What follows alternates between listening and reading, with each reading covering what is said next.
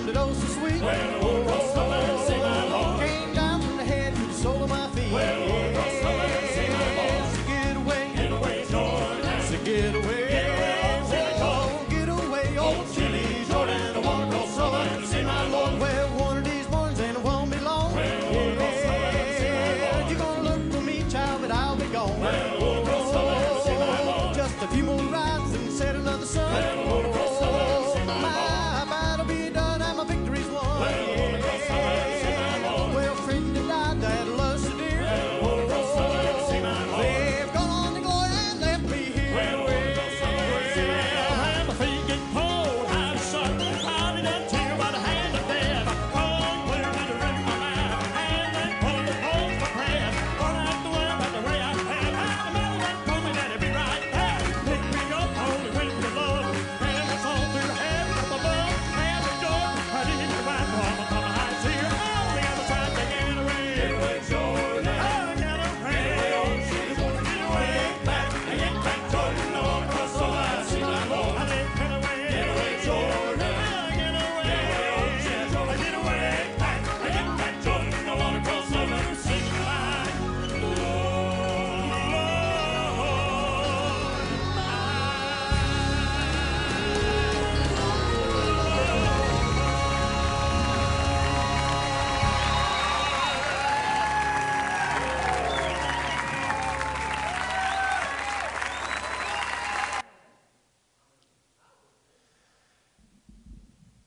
Good evening, church.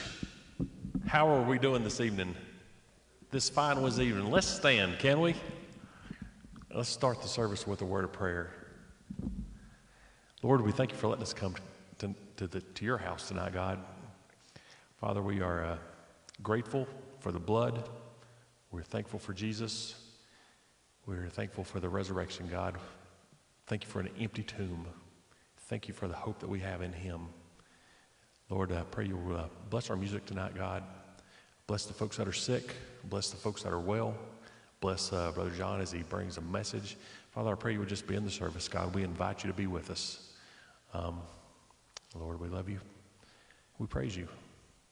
In Jesus' name I pray, amen. Okay, who wants to sing a song?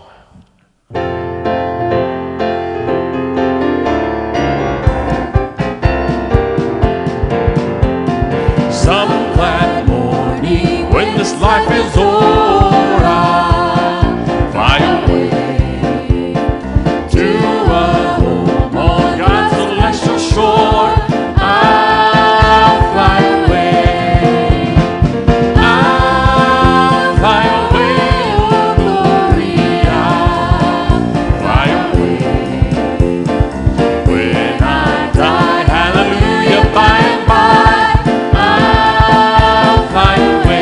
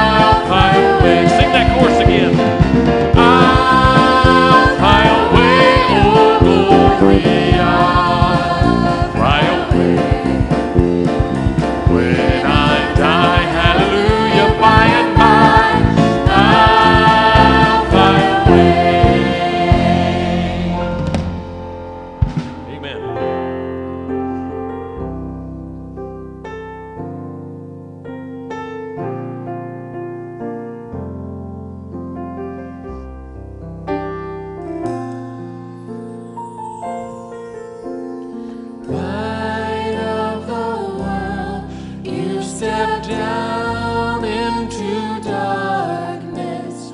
Open my eyes, let me see beauty that made this heart adore you. Hope of a life spent with you.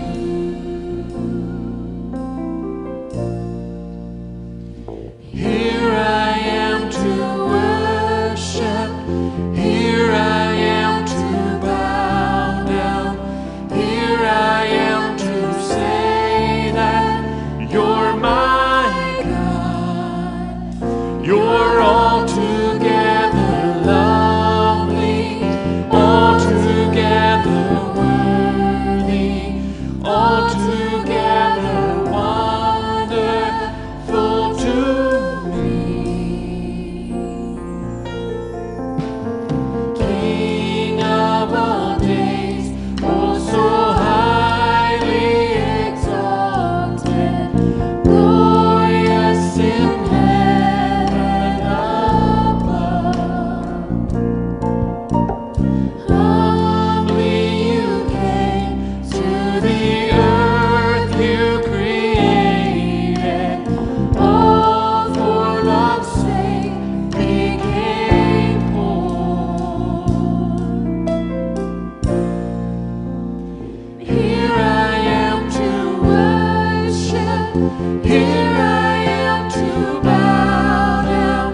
Here I am to say that you're my God. You're altogether lovely, altogether worthy, altogether wonderful to me.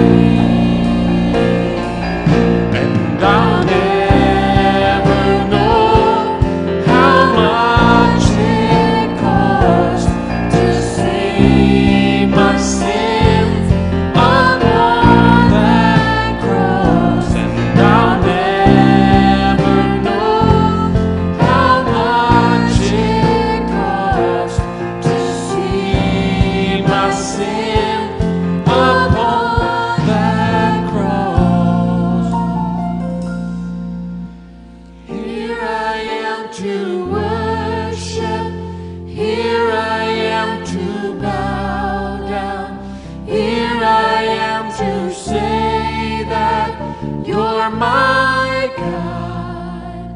You're altogether lovely, altogether worthy, altogether wonderful to me.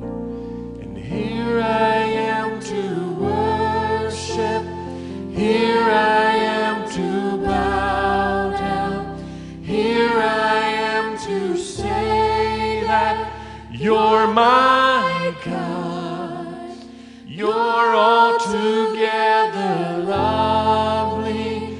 You're altogether worthy, altogether wonderful to me.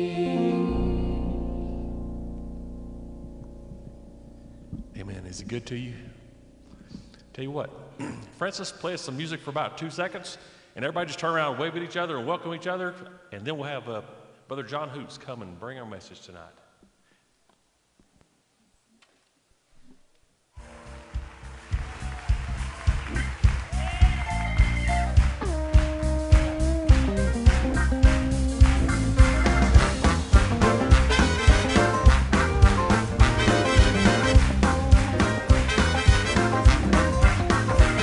I've been lied on, cheated, talked about, mistreated, rebuked, scorned, talked about, sure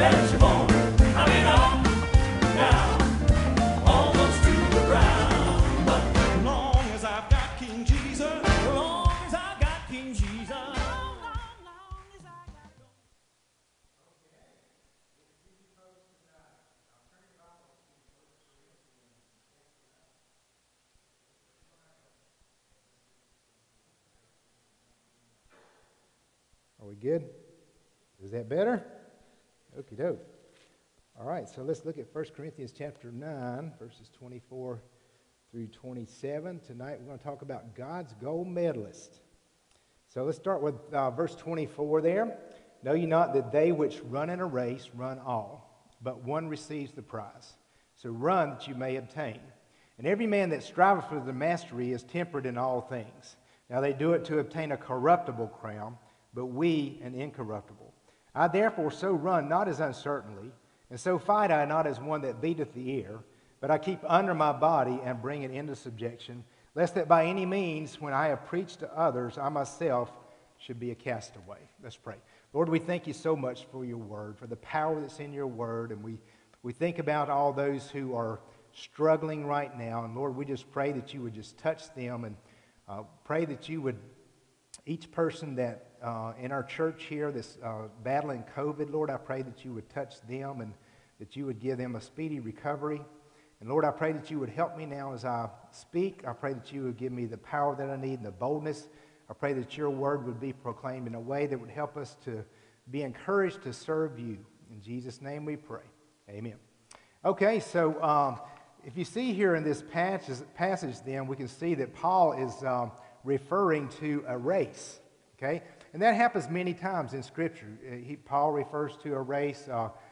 It's used, some of the terms that we see in the Bible are used that they're military terms. Some of them are even athletic terms.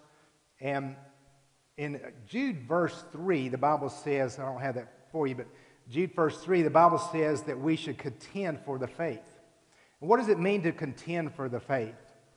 We think about contending for the faith, and some people think, well, okay, well, that's really just standing for standards and making sure that we don't give up on the standards and we don't go back on this and, that kind of thing. Then other people would say, okay, well, that just means we got to make sure that we have the right denomination. We got to have everything correct by the T, and we got to fight for that. That's contending for the faith. But really, contending for the faith is really not about fighting with each other.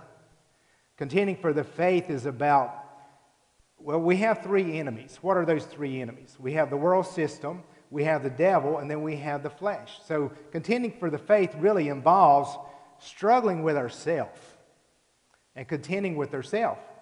Because when we were born again, God changed us, and now we have the Holy Spirit living in us. So there's a battle going on every day, Paul says in Galatians chapter 5, verse 1. He talks about the struggle between the Spirit and verse 16, I think, tells us there's a war going on. There's a battle going on. And you have a battle going on in you between the new nature and the old nature.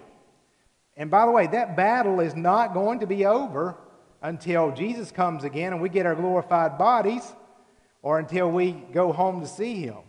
So when we think about the contending for the faith, we're struggling with ourselves, and we're struggling also, though, for excellence, to be the best that we can be for God. And that's the battle that we have with the flesh. Now, the word strive that we see in this passage here, the actual Greek word is athleo. Now, when you think about athleo, what does that word sound like? It sounds like an athlete, right? And that's what Paul is using here. He's making a comparison or analogy between the Christian walk and the Christian race, so to speak, and the Greek games that they used to have during those times. So the word athleo means to strive as an athlete. And by the way, Christians, once Jesus ascended and Christians began to grow the church, they were persecuted, and they became known as athleos, or athletes. Christians were known as athletes because they were striving. They were contending. They were trying to be the best that they could be for God, and they faced a lot of persecution a lot of times. There's a book that was written, I think, in the first century. The title of it was Thomas the Athleo, or Thomas the Athlete. So we know then that there's a struggle going on. So how can we be God's gold medalists? We talk about gold medalist. How many of you in here have ever been in a race? You ever been in a race? Yes? Maybe it was just in the backyard, or maybe it was a big-time race, or maybe you've won a state championship. I don't know. But you've been in some different races. Maybe you've been in a race with a car. Chad, don't you put your hand up now. All right. So we've been in some races, right? And we think about races, and we go to the track, right? Maybe we go to watch a NASCAR race at a track, right? There's a group of people there that's watching those people race. When I play something, I like to win. Do y'all like to win? Yeah, I want to win. I don't care if we're playing checkers or whatever. I know Abby's only like 5 or 6 years old, but guess what? We play checkers. I'm playing to win, right? So again, when we think about the struggle that we go through, though, as believers, how can we be God's gold medalists? So let's try to run through this passage here, and we'll talk about it a little bit. First of all, God's gold medalist obeys the rules of the game. If you got that for us, he obeys the rules of the game. Now, what is our rule book? Our rule book is the Word of God. And by the way, that word obey, we get to where we're using that less and less these days, aren't we? Because it's not about obeying or making any kind of rules or anything like that. We don't want to talk about anything like that that's going to kind of restrict me or take away my comfort, so to speak. But our rule book is what? Our rule book is the Word of God. Our rule book is the Word of God. Now, when I was in training camp with the Denver Broncos, we had a playbook. And an NFL player, the playbook is so valuable because it has all the plays in it, and you need to learn the plays. You got to know the plays. If you were to misplace your playbook, it costs you a game check. So let's say you made $16 million a year. Well, that means you would lose a game check for losing your playbook, so you would lose $1 million because you misplaced your playbook. That's how important the playbook is to an NFL player. We were running plays one day, and the running backs coach, we were putting in about 20 plays a day, and I was learning 2 positions, fullback and tailback, and so I was learning about 40 plays a night, and you put the plays in at 10 o'clock at night, and then you had to study and be prepared the next morning to run those plays. And I remember one day we were running plays, and my running back coach, I messed up, and he turned to me and said, "Hoots," he said, "to be so smart, you're one of the dumbest guys I ever met," because I didn't know my playbook. And you know, sometimes that we do dumb stuff like that as Christians, as believers, and it just shows that we are not in the playbook, so to speak. We're not in the Bible really knowing what pleases God and what doesn't please God. How can I know what pleases God? Well, 1, we got to know Him. But 2, we got to know about Him. And that's why God has given us this. He's given us this word then to help us to see what pleases Him and what pleases Him then. So here's something that really matters in our life. To know Him is to love Him. To love Him is to please Him, to want to please Him. To please Him is to make us holy. So when we know Him, we love Him, we want to please Him, and then we become holy. And that's what God has called us to do, is to be holy. He says that in Ephesians chapter 1, verse 4, that we are to be holy. That's a command, isn't it? How are we going to become holy? We've got to become holy by pleasing Him. When we become holy, then we glorify Him. Other people see the Christ in us, and we glorify Him. So yes, the playbook is important. Yes, the Word of God, so that we, again, are knowing what pleases God. Number 2, we don't want to be disqualified. Paul says that in verse 27 of verse 9, or chapter 9. He says, "I keep under my body and bring it into subjection, lest that by any means when I preach to others, I myself have become a castaway." So Paul's saying, hey, I've worked hard, and he talks about that in chapter 9. And he's talking about how he's serving the Lord and how he's going to preach the gospel, whether he's able to make his living or not. He's going to preach it, period. But when we come to this, then we see that he don't want to preach to others and then become a castaway.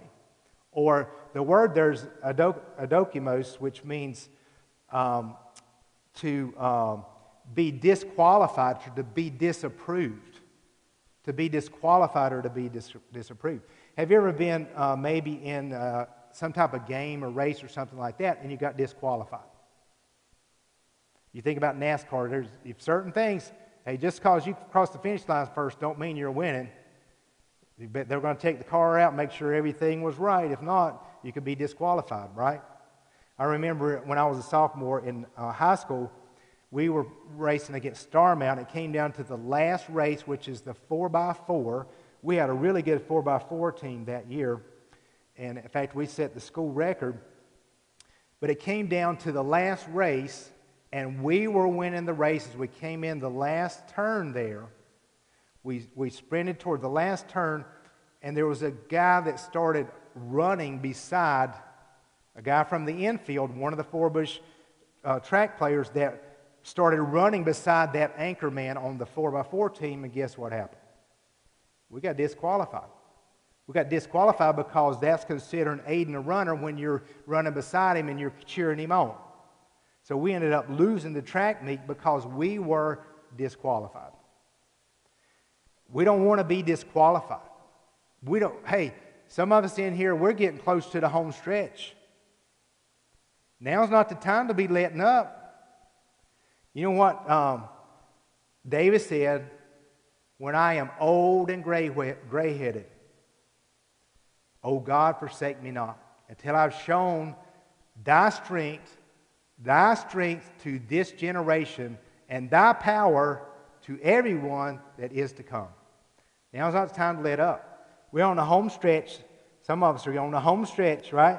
And we don't want to be disqualified. We want to finish strong for the Lord. So, one, he obeys the rules of the game. Two, he is a team player. Let's look at that. He is a team player. If you want to fill that in there on your blanks. So, that person who's God's gold medalist, he's a team player. So teamwork then is a necessity. We are urged to strive together for the gospel in Philippians 1, verse 27. That word, again, strive there, the Greek word there is soon athleo. Soon athleo could be translated athleting together. So we're working together. We're working. God made us in community. That person out there that says, hey, I don't have to go to church. I don't have to go to church to be a Christian. Yeah, you're right. You don't have to go to church to be a Christian, but God designed it that way. God wants you in community. He wants you contributing to the cause of Christ. He wants you to provide those gifts that He has provided through the power of the Holy Spirit to the church. He wants you to display those gifts. It's important that we strive together, that we are living in community as the church. Now, let me ask you this question. If a donkey could pull 1,000 pounds, it would just be safe to assume that two donkeys could pull what? 2,000 pounds. That's normally what you would think, right? But actually, that's not true. A donkey can pull 1,000 pounds, but two donkeys can pull 11,000 pounds. Why? Because they're a team. They're working together as a team. And it's not just a matter of doubling. It's a matter of being exponential. When we work together as a team for the cause of Christ, then that's when we get work done. And then we strive together with one spirit and one mind. You see that there? We're striving together with one spirit and with one mind. So I think it's important then that we realize that we have to obey the rules of the game. If we're going to be God's gold medalists, we're going to stand before Him. And that's what we're after. We're all going to stand before the judgment seat of Christ. It's not to determine our salvation, but it is to receive rewards. We are going to receive rewards for the work that's been done. It's not just a matter, okay, I'm saved now, I'm sitting on the bench, so to speak, and I'm all happy about it. No. When we get saved, we're in the game. And that's where we want to be. We want to be serving God with the gifts that He's given us and the opportunities that He's provided for us. So the next thing then we'll talk about, let's look at verse 25, which says, "And every man that striveth for the mastery is temperate in all things." Now, they do it to obtain a corruptible crown, but we an incorruptible. And so we see right here then, he's talking about striving for the mastery. What does that mean, he's striving for the mastery? Well, that means he is disciplined, if you want to jot that down. He's disciplined. As a disciplined person, a disciplined believer, then what we have to do, one, we're going to exercise self-control. If someone is temperate, that word temperate there is self-control. And by the way, this incorruptible crown, the Bible teaches us then that this is one of the crowns that we will receive, that we can be able to toss back at Jesus' feet when we are exercising self-control. Now, when we talk about that, that is telling the body what to do. So you got to tell your body what to do. Do you tell your body what to do, or your body tells you what to do? We need to tell our body what to do. Sometimes it's got to be, we don't do what we want to do, we do what we ought to do. If you were training for a race, if you were training for the Olympics, and Olympic athletes, what do? Do you think they sit around and eat Oreos all the time? Okay. Do you think they're drinking soda pop and eating Oreos and just hanging out? Oh yeah, well, you know what? When it comes time, I'll get out there and race and see how I do. No, they are on a strict diet. This was true back in Paul's day, and that's why he's given this example here. They're on a strict diet. They're eating things that's going to help their body to perform at the highest potential. They're keeping their muscles hydrated. They're conditioning themselves. They're pushing themselves when they're conditioning, and they're saying, I don't want to run another sprint, but they run another sprint. I don't want run another. I don't want to get out of bed this morning because it's raining out, and I'm going to take a day off. No, they push themselves. They don't do what they want to do. They do what they ought to do. Now, here's the thing that we need to do then. We need to tell our body what to do, spiritually speaking. We need to tell self, hey, I'm not going to put that in my mind. I'm not going to put that garbage in my mind because it's going to take me away from God. It's not going to draw me closer to God. I can't allow all the things of the world to come into my mind and expect me to be in tune with God. I can't do that. It won't happen. Garbage in equals what? Garbage out. Jesus said that. He said, out of the abundance of the heart, the mouth speaks. Right? What we put into our heart, what we allow into our soul and our spirit is going to come out. So it's so important then that we are in the Word every day. We've got to be in the Word every day. We've got to go to church when we have an opportunity to go to church. We need to pray every day. We need to memorize Scripture. All of those are just basic fundamentals that a believer should be practicing. Do we want to be God's gold medalist? Do we want to be able to stand before Him and He'd say, well done, good and faithful child? Now, one of the ways that we can help ourselves with that is to get rid of the flap. Get rid of the flap. Okay? Well, what's flap? Have you ever had something that was flapping? You might have somebody say, well, yeah, my wife's mouth's flapping. No, just kidding. Have you ever, maybe when a tire, you ever had a tire that was flapping? You ever had a tire that was flapping? Yep. Boy, that don't sound good. You ever had something maybe come loose on your car that's flapping? Yep. Well, you know what? That kind of holds you back, doesn't it? You better be finding a place to stop.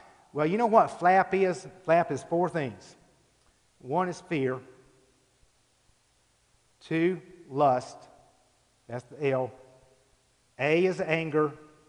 And P is pride. And most of the time, when we get in trouble with our discipline and our self-control, it's because of those 4 things. We're either afraid of something, so we don't do what we ought to be doing because we're afraid. And by the way, I heard it was, I don't know who the preacher was on the radio this last week. That's where I got the flap, okay? The L is the lust. Many times, is it what's getting you sidetracked? What's getting you distracted? What's keeping you out of the Word? Is it lust? When we have lust in our heart, it's going to be hard for us to be Spirit-filled. We're not going to be able to have the power of the Holy Spirit in our life if we have lust in our heart. If we have anger, if we're mad at someone, how many times do we get in trouble because we lose our temper? What does the Bible say here? He's temperate in all things. The anger what gets you in trouble? Ask God to help you with that. How about pride? Many times it's just a matter of we think we're right about it, everybody else is wrong about it, and that pride is what really hurts us. So if we want to be God's gold medalist, we got to be disciplined.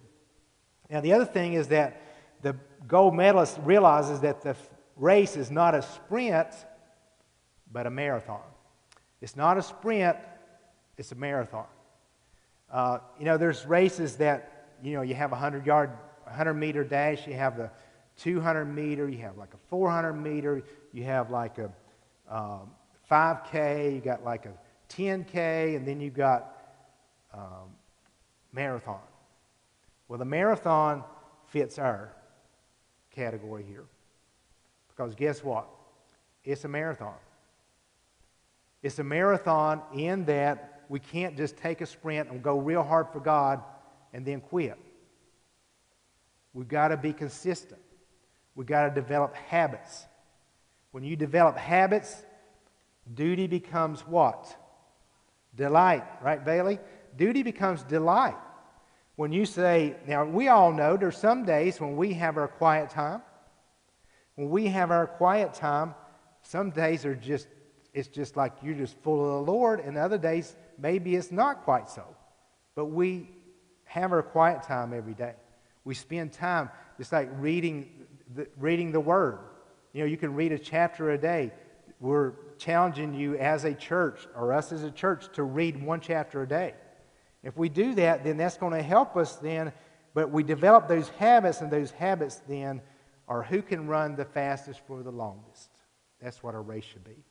And by the way, your race, you have a race to run. Everybody in here has a race to run. And it is an individual race. And I'm not running against you, and you're not running against me, and I'm not running against somebody else over here. I'm running against myself. And I'm running for the Lord. Now, if we look at Hebrews chapter 12 and verse 1 and 2, therefore we also, since we are surrounded by so great a cloud of witnesses, let us lay aside every weight and the sin which does so easily beset us. And let us run with patience the race that is set before us, looking unto Jesus, the author and finisher of our faith, who for the joy that was set before him endured the cross, despising the shame, and is set down at the right hand of the throne of God. So when we see this verse here, this is in after the great Hall of Fame chapter. In chapter 11 is talking about Abraham and different ones that Moses that were living for God and how God had used them. And then it comes into verse 1 and says, since we have so many witnesses, in other words, so many people that have shown us, hey, this can be done because we have done it. God has done it through them. Then what should we do? We should lay aside every weight. And what is it that's weighing you down? What is the weight that's keeping you from running like you want to run? Would you try to run a marathon in your deer hunting boots? I hope you wouldn't. You wouldn't get too far, would you? You want something that's lightweight. Do you ever see people out there running a marathon and they're clothed from head to toe in like a ski gear or something like that? Nope. They're running light. Why? Because they don't want any weight that's holding them back.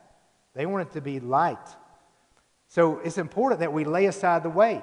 Sometimes it's not necessarily a sin, but it becomes a sin because it's weighing you down. If it's keeping you from being all that you can be for God, then why don't give it up? Why don't you give it up? So you can run the race. So that you can run your race. It's your race. You're running it for the Lord. Lay aside every weight and the sin that does so easily beset us, and run with patience or endurance the race that is set before us.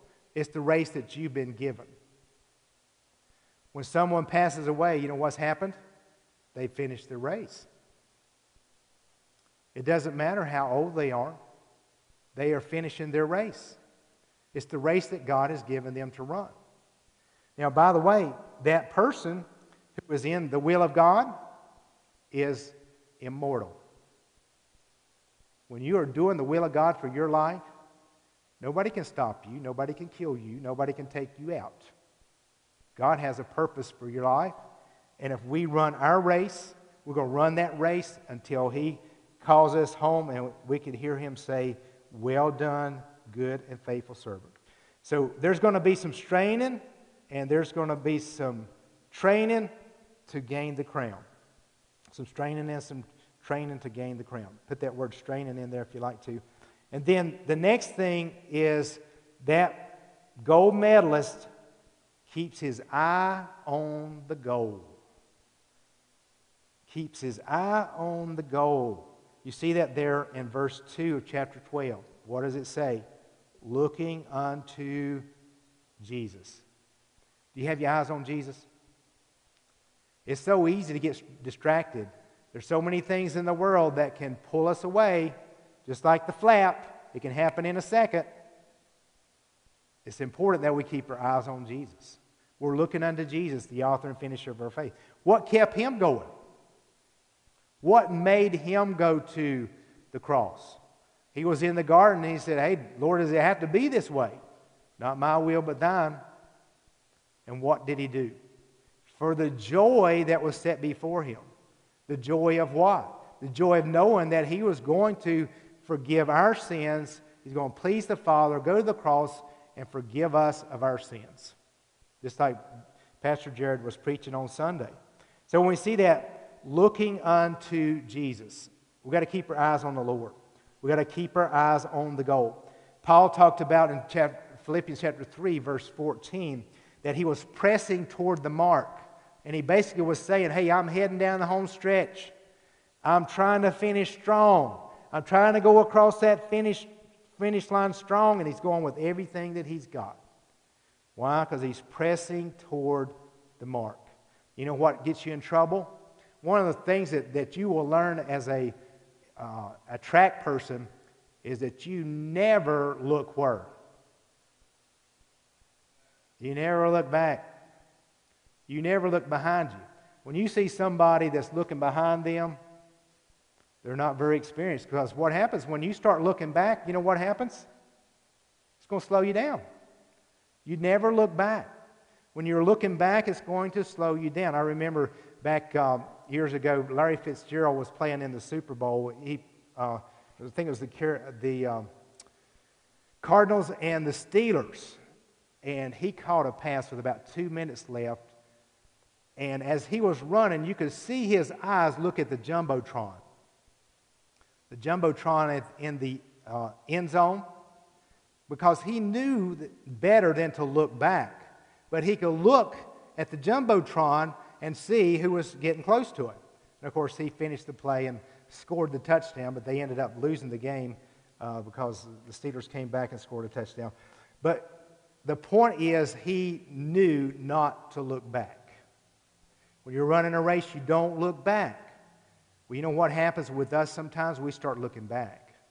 We start thinking about all the mistakes we've made and all the ways we've failed God and how this didn't happen for us or that didn't happen for us, and we start really questioning ourselves. And you know what happens? We start having a pity party, and the next thing you know, we got our eyes off Jesus, and we're not going to please Him like we would if we could get our eyes back on the Lord. I like the story about the two boys that were walking down the railroad tracks. And one of them was a really skinny kid, and he was walking down one side of the track. And the other one was a pretty heavy kid, okay? And he's walking down the other side of the track. So they're walking down the track. And it would seem that as they walked down the track, that the guy who was this kind of heavy guy, he was doing a really good job, and he would stay on the track. But the skinny kid, he would take a couple steps, and then he would fall off the track, and then he'd get back on the track, and finally he says, well, how is it you can stay on the track, and I can't? He said, well, it's like this. He said, I have this big belly, so I can't look straight down. So I'm looking out down the track at the goal, and you, on the other hand, you're looking straight down, and every time you take a step, all you see is the rust and the stinkweed. And you know what? That's kind of how it is in life. If we're just looking at the rust and the stinkweed and all that mess on the sides, then guess what? We don't have our eyes on the goal. What is the goal? The goal is pleasing Christ. Looking unto Jesus, the author and the finisher of our faith. I remember when Jesse was running track in high school, his goal at the beginning of the year was to break the record in the 400 meters. And I remember he broke the record at North Wilkesboro, I think. But I can remember he looked toward us, and then he raised his hands toward the Lord, and that has just kind of stuck in my mind that's where we need to be looking. We're just looking to Him. And all the things that we're doing here, and by the way, he would tell you that setting that record and getting any kind of medal, incorruptible. It's not incorruptible, it's corruptible. It's not going to last. What's going to last is what we do with our eyes on Jesus, what we do for Him. And then that leads us to the third one there, which is running for the prize. That person who's running for the prize, as we see here, Paul's talking about here in verse 24. You run all, but one receives the prize. If you're going to play to win. That's what Paul's basically saying. Play to win. I would say Paul, as far as a person that had the perseverance, could you think of anybody that had more perseverance other than our Lord Himself, that had more perseverance? I mean, this is the guy that at Lystra, they took him out and stoned him and left him for dead. And we know he talked about that, about how he was caught up into the third heaven, and he was left for dead. Well, the Lord, of course, allowed him to come back into his body. And you know what he did the next day? He preached. The next day. Now, they stoned him for preaching. He went back and preached the next day. I think I would at least take a week off or something, wouldn't you guys? I mean, you think about Paul, who's writing this. He was running for the prize, and he had his focus on pleasing the Lord. History tells us that he ran to the chopping block when he was beheaded. Why? Because he had his eyes on the Lord, running for the prize. And then there's the uncertain runner. And what about that uncertain runner? How would it be to not have any kind of goals? What if you never had a goal to even get out of the bed? Or a goal to... What if you had athletics and let's say you had a football game? How could you have a football game without a goal? Well, you just couldn't. You're going to have a goal, right? Could you have a basketball game without a goal? A soccer match without a goal? We got goals. Well, what is the goal? The goal is to put our eyes on Jesus, right? If you aim at nothing, what happens? Hit it every time, right, Paul? Now, I heard a story about the processionary caterpillar. They did an experiment. What they did is they took this pot, like a flower pot, is a big pot, and they put the food that the caterpillars would eat in the middle of the pot, and then they placed the caterpillars on the rim of the pot. Now, processionary caterpillars are called processionary caterpillars because they follow each other. And so when they're traveling, or walking, they look like they're a parade or whatever, a procession, because they're just following each other. And so what happened in this experiment was these caterpillars kept walking around the edge of the flower pot until they all died. Sad, isn't it? The food that they needed was right there in the middle of the flower pot. But they all just followed each other in a big circle until they all died. Isn't that crazy? Well, you know what? We're kind of like that. Where are you following somebody that's taking you nowhere? You have somebody in your life that's taking you nowhere, or maybe that's taking you away from God, and you're just following them? Are we just following the crowd? Are we just ever how the wind blows in this society that we're in now? So that certain runner got the eyes on Jesus. The uncertain runner, we don't know what their eyes are on. Not as uncertainly, not as one that beats the air in verse 26. So fight I, not as one that beats the air. What is that talking about? Well, Paul now has shifted to an analogy with boxing. And one of the things in boxing, they have, the Greek word there is hypopiazo, and it means this, it means this spot right here underneath the eye. And what they would do is when they had a boxing match, if someone got, I'm assuming that, I don't know if I guess they did it without any kind of gloves, but when someone would get hit right underneath the eye, then they would call that the knockout blow. The knockout punch. We've heard of that term, right? The knockout punch. Mike Tyson used to have a one mean knockout punch. If he caught you with an uppercut, man, your history, it's over. So that's what Paul's referring to, though, is he's saying, I keep under my body. I give it the knockout blow. I'm giving the flesh the knockout blow because I'm going to serve the Lord. I'm going to bring it into subjection. That word there, subjection, really means to make your body a slave. You're telling your body what to do. You're telling your mind, your soul what to do because you are focused on pleasing the Lord. And then the other thing is this. The gold medalist is mentally tough. What do we mean by mental toughness? Mentally tough. When we have the mind of Christ, we have the mind of Christ. We can be mentally tough. That's the ability to refuse to quit in spite of the score or the circumstances. Jesus refused to quit in the garden. He sweat, as it were, great drops of blood, but yet he still went to the cross. He went to the cross again, like we said, for the joy that was set before us. So the ability to refuse to quit in spite of the score or their circumstances. Now, I heard a story about a man in the Vietnam War. His name was Major Nesmith, and he was a POW for 2 years. And he was confined to a very small cage. Terrible living conditions, of course. When he finally was rescued, came home, and after a couple of weeks he recovered, one of the first things he did was went out and play a game of golf. And he went out and played a game of golf, and he shot a 74.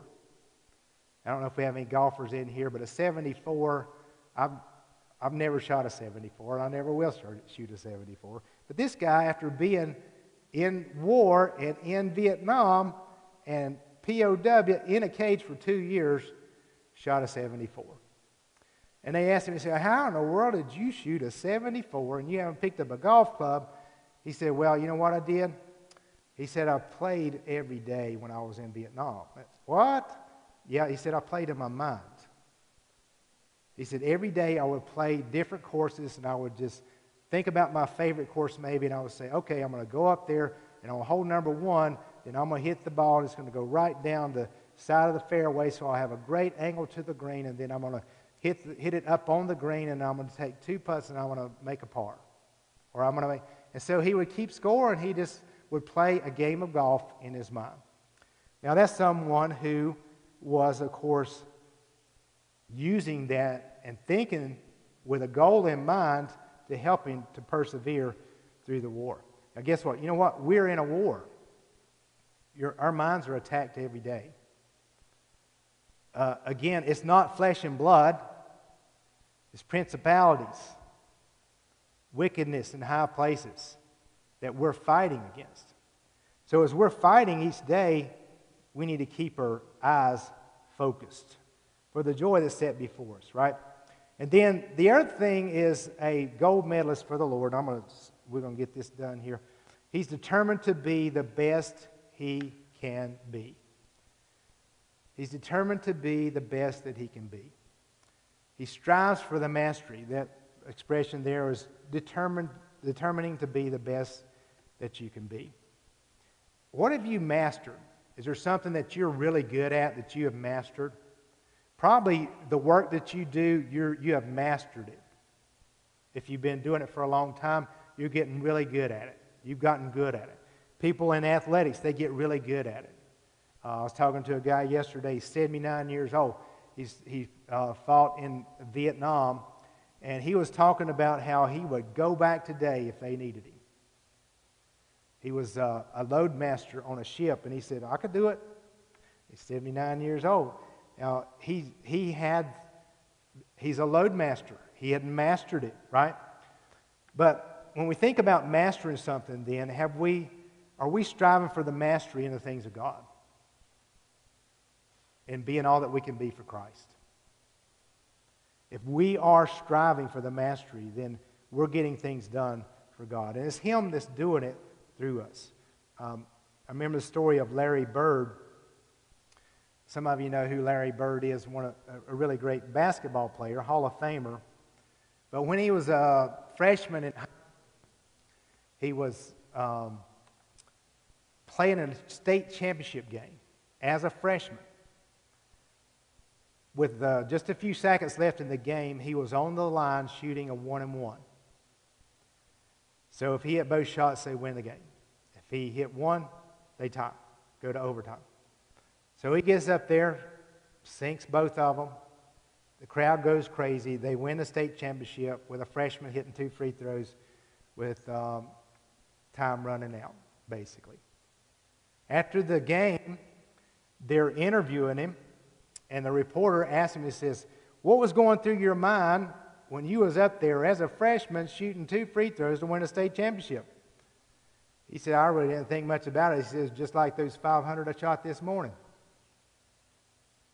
So that morning he had shot 500 free throws, and he was very confident about hitting those free throws. Now, when we strive for the mastery, in other words, we try to be all that we can be for the Lord, then we're going to have the Scripture. We're going to memorize Scripture. We're going to be in fellowship with the Lord. We're going to be Spirit-filled, and we can make a difference in the lives that we touch. So he strives for the mastery. Then the gold medalist also develops every talent to its fullest potential. Every talent to its fullest potential. The word there again is develops every talent to its fullest potential. A couple things. One, never say no to an opportunity to serve God. Now that sounds like a tall order, doesn't it? But you know, if God is putting something in front of you, and you know that He's putting something in front of you, take the step. Don't let fear keep you from doing something that God can use you to do, and He's wanting to use you to do. There's been so many times in my life when someone has asked me to do something, and my first thought is, I ain't doing that. But then we do it, and God, of course, was leading in that, and He's going to do it through you. He just needs you to say yes, right? So never say no to an opportunity to serve God. I was talking to a guy this week, and we used to have here at Peace Haven Youth Alive. At Youth Alive, we would have around 1,000 teenagers that would come in, and we would have preaching every night and singing. We would have breakout lessons during the day, and then we would do some fun stuff like go to Carowinds and that kind of thing. But we did that for several years. Tim Lee Ministries, Tim Lee was really putting on Youth Alive and bringing the preachers in, but we were doing the work here at the church. In fact, Jenny was doing a lot of the administration and getting things lined up and that kind of thing. And it was very taxing. I mean, it was very hard to do that. I mean, you're thinking about trying to really administrate all of that. It takes a lot of effort. And I can remember one night, I was just about, I was trying to work some too, and at the same time be all in with Youth Alive. But I remember one night, I was called up and said, hey, can you run over to the Y and pick up a kid? And I was like, I don't know if I can do one more thing. But you know, I remember going and picking him up and bringing him to Youth Alive that night, and he got saved that night. Now, if it had been up to me, you know, maybe he would have never received Christ. I don't know. And I was talking to another guy this week, and he was talking about he got saved at Youth Alive. Him and another guy was telling me about. And he talked about how there were times that he's been away from the Lord, but God convicted him. And he said, I just felt dirty. I just felt like I need to take a bath inside. That's kind of what David was saying in Psalm 51, right?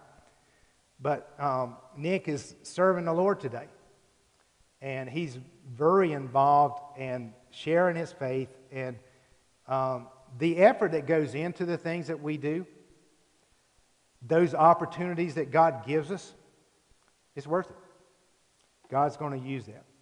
So do everything for God the best that you can do it. Colossians 3:23 says, whatever you do, do it heartily as to the Lord and not for yourselves, right? And then he gains the victor's crown, and this will be the last one. That gold medalist gains the victor's crown. What's the corruptible crown? The corruptible crown is the Stephanos with the laurel leaves. How long is that going to last? Not long.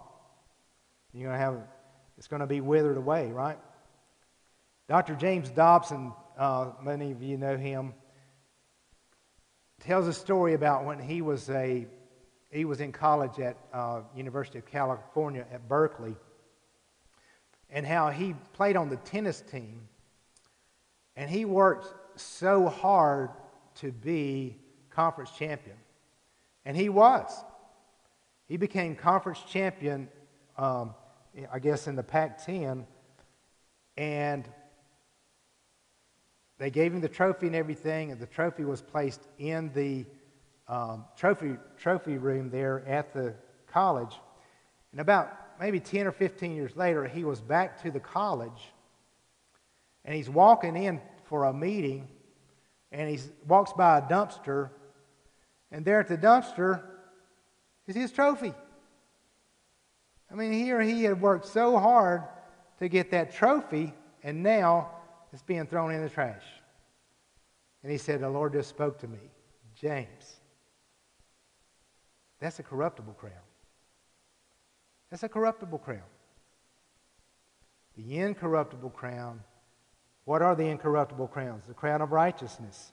Those that love his appearing. The incorruptible crown we've talked about today, having temperance and self-control. The crown of life, enduring trials, James 1:12 and Revelation 2:10. The shepherd's crown to that pastor who's faithful. And then the soul winner's crown, that crown of rejoicing, 1 Thessalonians 2:19. So those are crowns that are incorruptible. We can take those crowns and we can toss those at Jesus' feet, and we can hear him say, well done, good and faithful servant. Right? Let's pray. Lord, we thank you so much for your word, and we thank you for showing us this example tonight, and I pray that you would help each of us to be the best that we can be for you. Help us in our struggle with ourselves. Lord, we know there's so many times that we fail you, so many times that we sin. And Lord, we just thank you and praise you that regardless of the times that we fail you, that you still love us, that you still forgive us. You said if we confess our sins, that you are faithful and just to forgive us and to cleanse us from all unrighteousness. So Lord, I just pray that you would help us to think about that day when we stand before you, when we stand before the Bema, the reward seat, and we're able to receive rewards for those deeds that we've done with the right motive for you. And Lord, I pray that you would help maybe that one that you spoke to today about an opportunity that they have before them and they haven't acted on that. Lord, I pray that you would speak to them, help them to see that you are leading them in that direction. And then, Lord, we pray that you would help for those who maybe in their mind they're just feeling like quitting. they're feeling like giving up, they're feeling like, hey, somebody else can do that, Lord, I pray that you would speak to their heart. We pray that you would help those who have neglected you in their daily walk. Maybe they haven't been in the Word, or they haven't been in prayer, or they haven't been attending church as you would have them to. Lord, I pray that you would speak to their hearts. To each of us, Lord, I pray that you would help us to serve you in a way that's pleasing to you, that you might say, well done, good and faithful servant. Lord, we thank you for this time. In Jesus' name we pray. Amen. Okay, so if y'all like to stand and we'll sing here.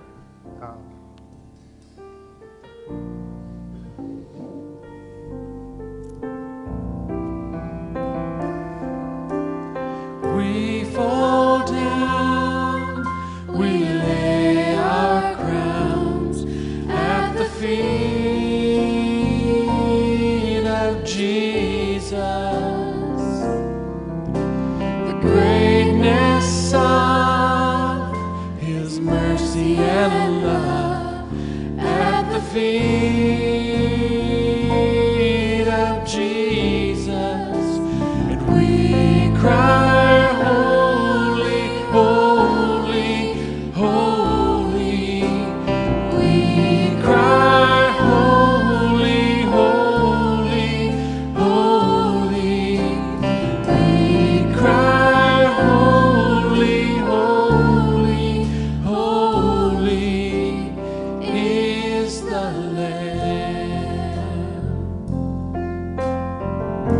sing that first verse again. We fall down, we lay our crowns at the feet of Jesus. The greatness of his mercy and love at the feet of Jesus. And we cry, holy, holy, holy. We cry, holy, holy, holy. We cry, holy, holy, holy is the Lamb. Amen. One day we'll be able to cast those crowns at his feet, Brother John. That was good tonight. Service, Sunday morning, 10:30. We get to celebrate an empty tomb. Y'all be here Sunday morning. Thank you.